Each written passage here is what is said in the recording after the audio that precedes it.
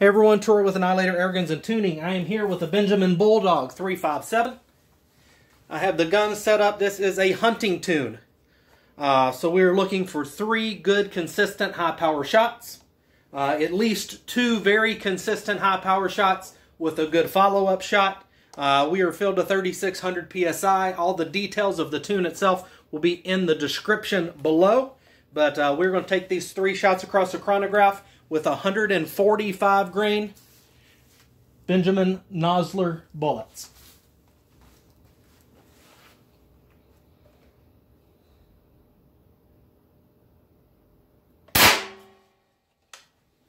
All right, 948. That's going to put us right at 290 foot-pounds.